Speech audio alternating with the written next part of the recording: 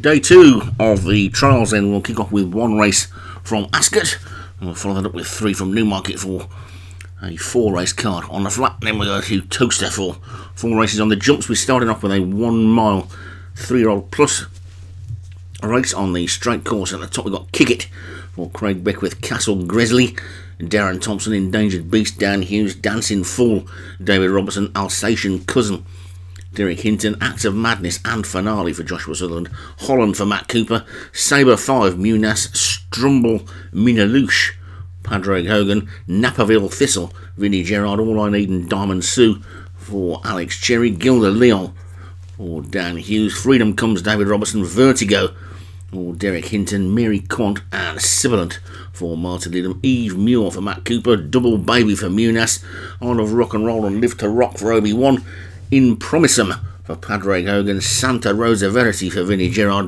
Blago Del Mar, Darren Thompson, Perfect Light Paul Rhodes, Dan City Red Stu Gray and Perfect Ambassador for Paul Rhodes.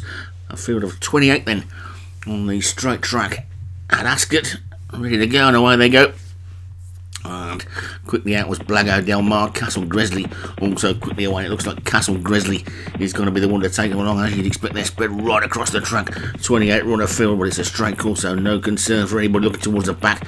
Naperville Thistle, the Grey, is one of the back markers, so too Diamond Sue, but it's Holland and Dancing Fool, Isle of Rock and Roll, who are disputing the rider on the far side. Isle of Rock and Roll appears to just have the lead from Vertigo. Holland, Dancing Fool, Sibilant is close up as well, so too's Perfect Ambassador. Mary Quant is trying to make a bit of a forward move. They're coming down towards the 5 furlong mark now then, and it's Isle of Rock and Roll rider on the far side who is in the lead, being chased by Holland. Down the centre of the track is Sibilant in the purple and white stripes, then Dancing Fool in the turquoise and maroon hoops. Right down on this near side is Castle Gresley. Acts of Madness is trying to get into the mix as well, so too Perfect Light. Vertigo is also in that leading group, but the far side have definitely got the lead at the moment, and it's Isle of Rock and Roll in the lead from Holland. But now at the centre of the track, Freedom Comes is coming through with a run, so too Perfect Light. Over on the far side though, still Isle of Rock and Roll in front, 2.5 to go. Isle of Rock and Roll leads from Perfect Light. Acts of Madness, Freedom Comes, Strumble, Minalouche is also now making a forward move down on this near side. Blago Del Mar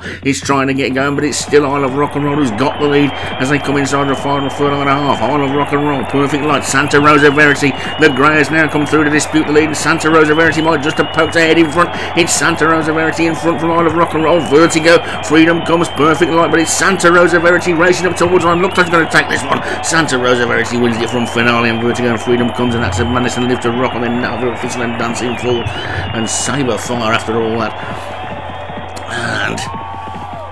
And Rock and Roll led for most of the way on the far side, but didn't quite get home in the centre of the track.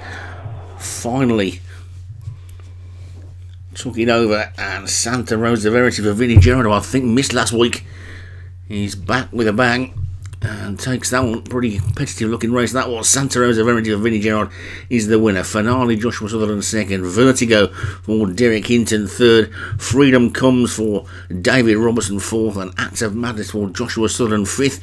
Live to Rock ran on well for Obi-Wan as well, and Munas has had a good start as well. He had a few good placings last week, and he's got a 9th there, which is no mean feat in what is in effect a group race. So Santa Rosa Verity for Vinnie Gerard takes it, and Derek Hollywood Hinton breaks up the big boys' monopoly on the top 5.